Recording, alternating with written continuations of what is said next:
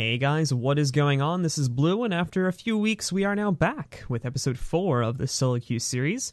This video is going to be interesting for a few reasons, I think. The first of which is because I'm just going to say it right out of the gate. In this video, I play like absolute crap. It's not a video of me playing, in all honesty, I'm not even really playing a good build. I'm playing a Trap Ranger at the moment. I'll link it down below. This was very much an experimental build. I don't really think I'm actually going to be using it again, but if you want to give it a shot, it'll be linked down below. But the reason I chose this video is for two reasons. A, because of just in general what I end up doing throughout the course of this game, and B, because of my own team's composition here. Now, if you take a look at it, or if you can't already see it here, you can see that we have 3 thieves, a guardian, of which I believe was a DPS guardian, and then you have myself playing this Trap Ranger build. Now, what that instantly means is that our team is not really going to be able to commit to any big team fights, because we don't really have anyone that can tank. With the Guardian playing DPS, there's not really going to be much he can do. So a lot of us winning this game is going to be dependent on our individual rotations and how we kind of work together as a squad to make sure people are in the correct place at the right time. And there's a lot that each of the individual players in this game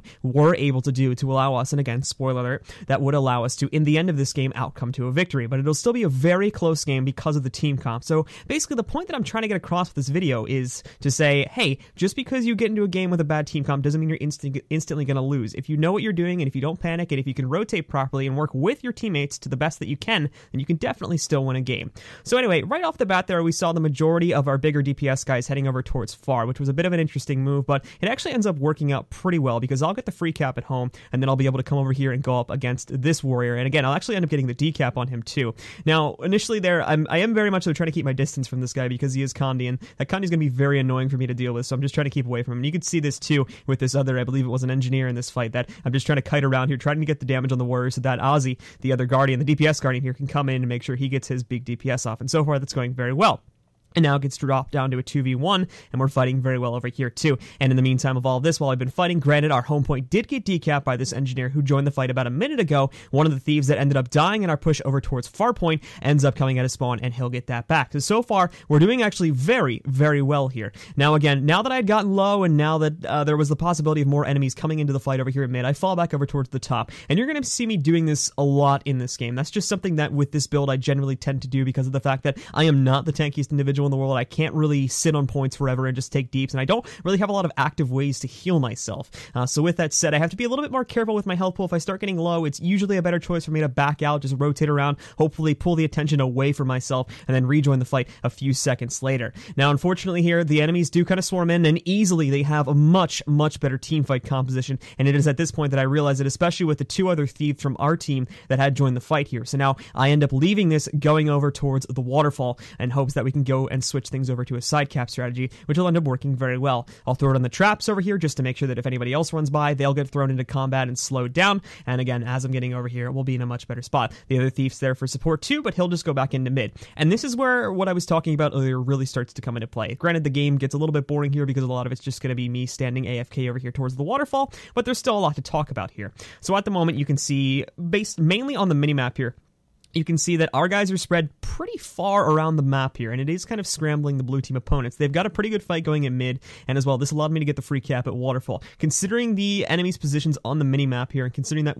I wasn't too confident in the fact that we had actually killed anyone on the opponent team, I'm going to head back over here towards mid, but I'm not going to super duper commit to it or anything like that. I'm just kind of here to provide some support, and over the next few seconds, you'll see me, once this ranger leaves, I believe, I'll try to get some DPS off onto this guardian, but then I'll end up kind of like falling back now that, again, we've come into an outnumbered situation, and it's a situation where they have the better fighting comp, so I really do not want to be here. It's much better for me to just fall back, try to take a 1v1, which is going to be one of my stronger suits in this build, and hopefully somebody takes the bait here and follows me back to waterfall and end up fighting them there instead of going into a big mid fight where there's a pretty high chance that I could get CC locked and focused down. So again, we're just seeing like what I was talking about earlier, just going back and forth between mid and that point, keeping a close eye on that point. That's one of the important things there. Make sure you are keeping an eye on that point, because somebody from the blue team could come out here at any second and go for a decap and get it with no issue whatsoever. So I got to be able to make sure that if someone does go there, I can fall back in time to make sure we don't lose the cap. But at the same time, you can see that our opponents still do control both of those points. So me coming in here and giving that additional support is not going to be the worst thing in the world, because if it does end up pushing us towards a point where we can actually burst them down. And that's another thing too, is the fact we have 3 thieves. So if we get someone low enough and the thieves are close enough proximity to mid, they can come in and do the burst necessary to kill one of these guys. It's just that unfortunately at the moment here, I'm kind of thrown into a scenario where there's not much else I can do besides just going and poking with with a couple condies and traps, and then falling back over towards the waterfall again when things start to look bad for me. And here's where I make a pretty big mistake, to be completely honest. I had a burn tick on me, I had no way to cleanse it, and as well, with me being at such a low health pool, me kind of diving onto the point in mid was probably not the best idea. This game actually happened a few days ago, so I'm not entirely sure why I dived onto the point there. It might have just been to keep the point in its current cap that it was at. It might have just been stupidity, but regardless, I ended up doing it. And again, you can see that my mistake ended up costing me the waterfall point again because I decided to go aggressive, which was pretty much a stupid move. I should have fallen back. I should have been over there towards the waterfall point and making sure that we were holding on to the points that we had control over the entire time. Now, once again, though, our teammates are doing a very good job, and they have managed to get back control of the quarry.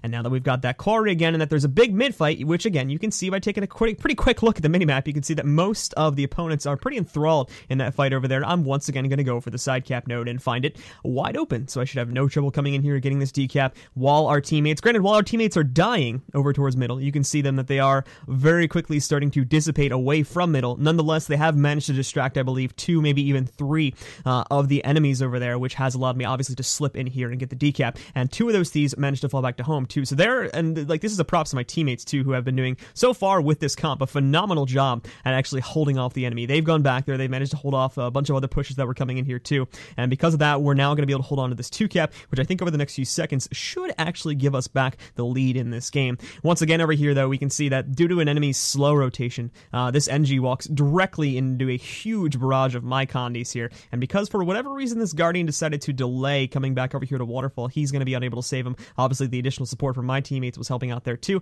but that'll kind of be the end of that. And now again, Ranger comes in. This is a little bit of a combat tip here too for anybody that doesn't know the terrain on Waterfall here. You can see that I was doing it as that Ranger was coming in. You can actually abuse that pretty heavily and get a pretty big LOS advantage there just by kind of going slightly down the cliff and rotating around while still keeping full control of the capture point this entire time. So it's a nice little strategy you can do there if you end up getting into a tough spot where you need to let some condies stick away on you, if you need to avoid some range damage or something like that. It's a pretty good thing to keep in mind there if you're ever fighting on Waterfall Point on this map. But unfortunately here, I get into an outnumbered scenario and really kind of highlighting the badness of this build that I was running here. You can see that I'm actually going to get thrown down pretty quickly now that this second Condi engineer comes in and takes him out. But something to keep in mind once more, as you take a look at the minimap itself, you can see that quite a few of our opponents have gone down, and I think a lot of that has to do with the people that ended up distracting over here at Waterfall. Now again, you have to remember that thieves don't have the highest health pools, and at the same time here, they're very, very susceptible to condies if they're not paying attention. So me having distracted both, and this was kind of a luck of the draw thing, this isn't really anything you're ever really going to be able to control, but just to touch on this for a second, is that both the Spirit Ranger and the Condi Engie, which I believe was most, if not all of the condies on the opponent team, had gone over to fight me instead of being at mid, which gave our thieves, to be honest, a pretty big hole to poke through back over there in mid, and it allowed them to take control of that point with little to no issue while I was busy doing the 2v1 back over there at Waterfall. And even so, we still held control of our home point. We still have, I believe this is another one of the thieves holding off the NG over there by the blue team spawn, and now that again, because our teammates are already fighting over there on Waterfall, there is no reason that I need to go over there. They have that fight. They've even got Ozzy over there, who's technically speaking the second tankiest player on our team, so we can just go over there and fight that on that point, and I can head back over here to mid to make sure we hold on to control of the points we already have, and that's what I've done here, obviously. I'm now back in mid, I'm fighting this Ranger, and you can see me too here. Again, I have to be very, very careful on this point itself. I'm not tanky by any stretch of the imagination, so while I do kind of have to act as the tank due to the fact that there's not really any better options, I still have to be very careful, and I'm still going to be making pretty heavy use of the borders on this point due to its size, to hopefully keep myself up, alive, and away from this Condi pressure that the Ranger's going to throw me, as well as the Warrior too, because he's running Condi Warrior at the moment to the best of my abilities. But once again here, just continuing on with the fight, you can see that again, our blue team opponents are kind of getting funneled into the mid fight here, and I'm starting to see an outnumbered scenario. Now here, again, might have been a better idea for me to pull out, but everyone was all in, and I hadn't really even tried to help my team out with any big team fights, so I kind of just decided to take the risk here and fight for it. And there again, with that Ranger getting back up, you can start to see one of the major flaws in this composition at the moment is the fact that we can't team fight due to the fact that we don't have a lot of corpse cleave. We do not have anyone that has very good stomp potentiality, just due to the fact that if we tried to go in there, if we tried to get that stomp off on the Ranger there, any one of us would have easily gone into the downstate due to the enemy support that was being given there at the time. So me being in this mid fight, in general, our team kind of fighting here in mid was not going to be the best option due to the fact that we don't really have any ways to stomp, execute, or even res teammates if they go down there. So I'll die again here.